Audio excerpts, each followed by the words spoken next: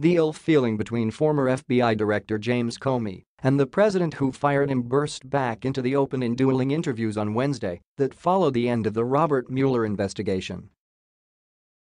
Their fresh clash revived the mystery of their short, disastrous relationship at the beginning of President Donald Trump's term, which plunged the administration into crisis and led to the appointment of the special counsel.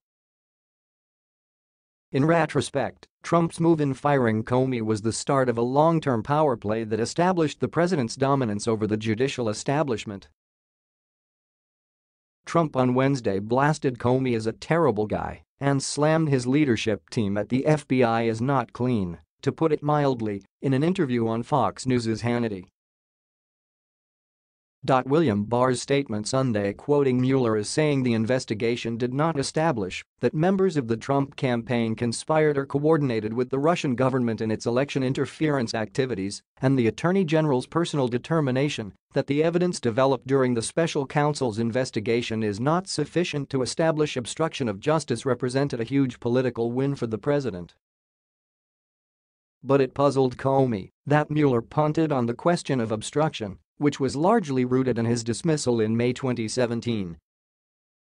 Trump had said on television he was motivated to fire Comey over the then FBI director's oversight of the Russia investigation. "I'm not prejudging it, I'm just saying it doesn't make sense on its face, and so I have a lot of questions," Comey said in an interview that aired Wednesday on NBC's Nightly News. At the time, Trump's sudden decision to fire Comey was widely mocked as the most disastrous political call in decades. But it now appears like the president will escape paying a lasting political consequence for a move that significantly consolidated his own power. Comey's firing is just one of the stunning twists in the Russia drama that are beginning to take on a new complexion.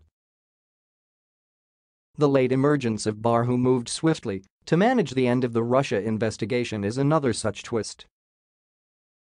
In the short term, Trump's dismissal of Comey rid him of a troublesome, powerful figure who assessed that the president wanted to co-opt him into a patronage-style relationship and to infringe ethical barriers between the White House and Justice Department.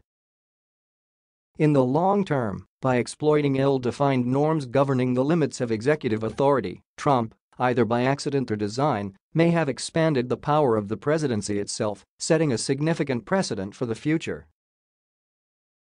Presidents have the authority to dismiss anyone in the executive branch, but the situation becomes constitutionally murky if the move appears to be an effort to derail a criminal investigation into their own conduct.